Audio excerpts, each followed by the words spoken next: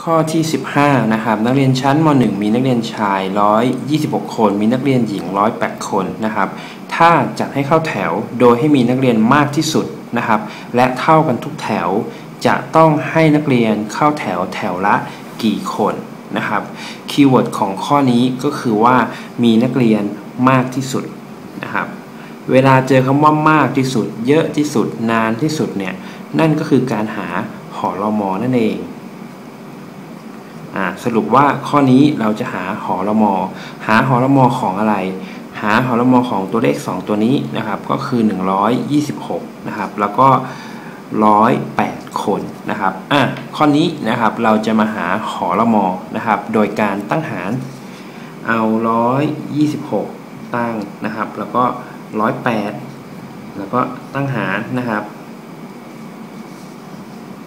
ตรงนี้นะครูใช้สูตรคูณแม่2นะครับ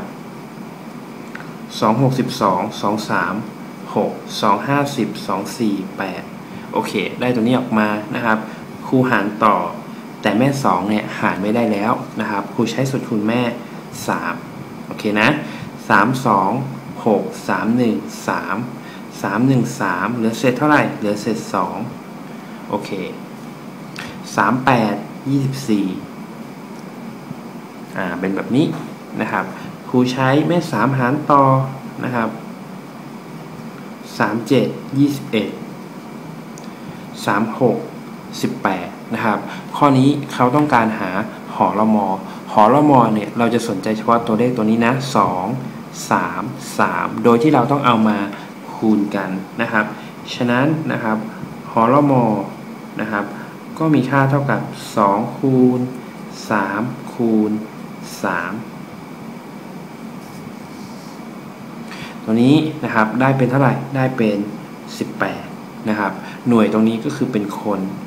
หมายความว่าอะไรหมายความว่านะครับนักเรียนเนี่ยจะต้องเข้าแถวละ18คนตอบแล้วนะครับข้อนี้เราตอบข้อที่3นะครับ18คน